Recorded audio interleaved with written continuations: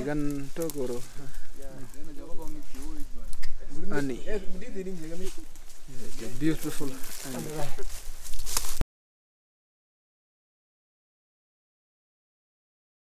Alafu ya kemikia mwenget ya pasista keribe ulipo angongdin ya isu sumabel guri.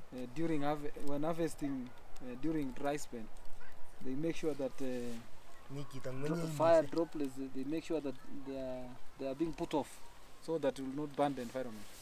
Yes. Many other things we will do when we are going to where the hive is.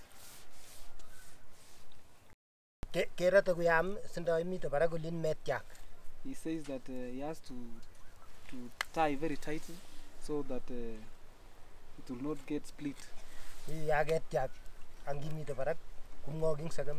says that if it gets if the rope gets entangled, some bees will sting of him.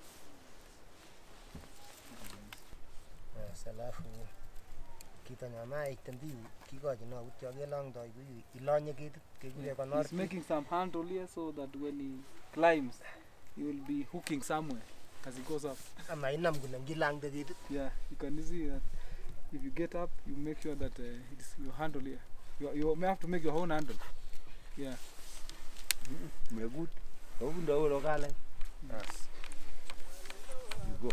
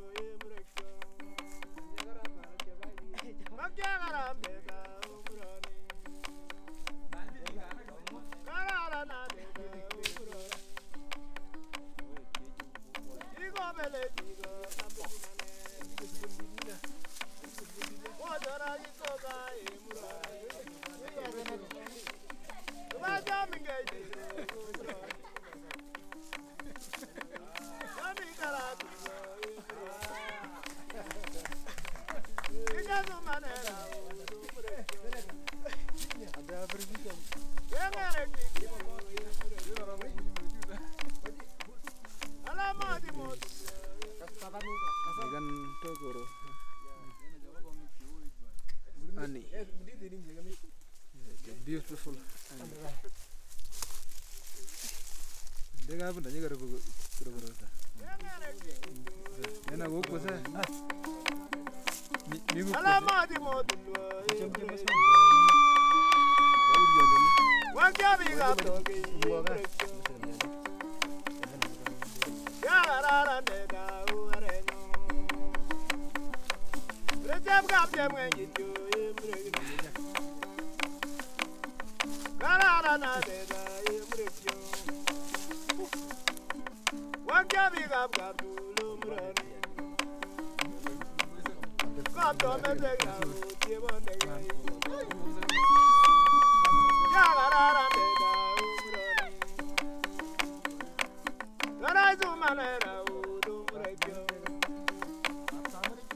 This is the beginning of our preparation on our hives.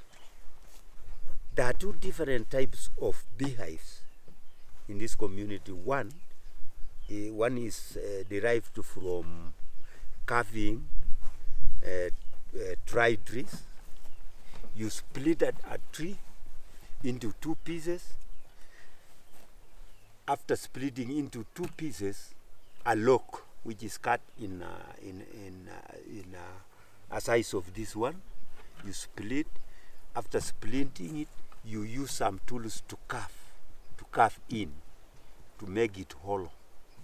You carve both sides, then after completion, you put them together, and in fact, before putting it together, you have to prepare two holes on each side. One entrance for bees to enter into your hive. The other entrance is for you to collect your honey when you are harvesting.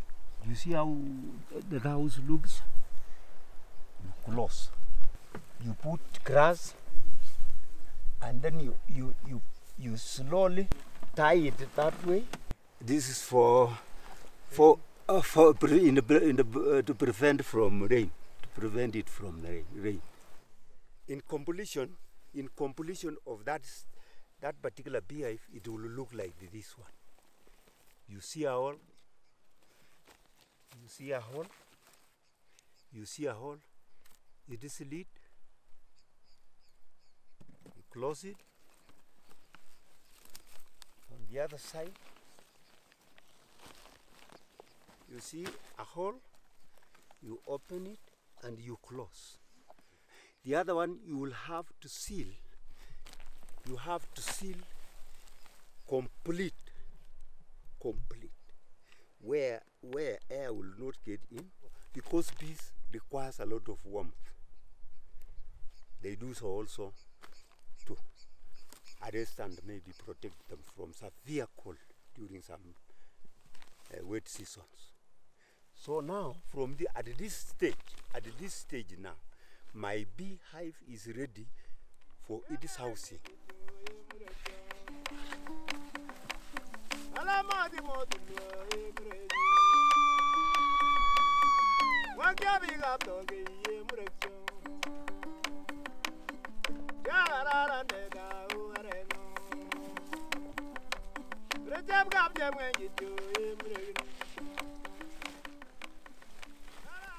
Then what follows here is that I will talk in my language, calling bees to come and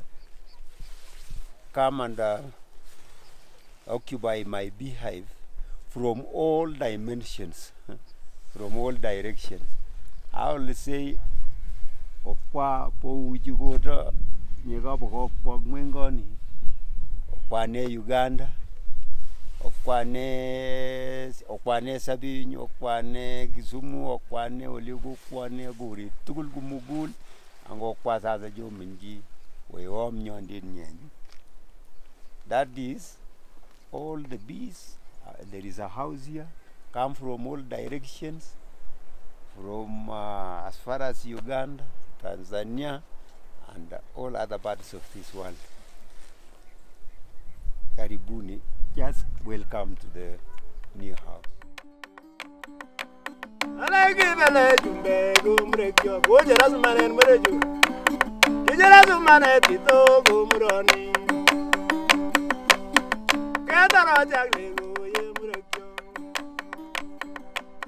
I like every walk.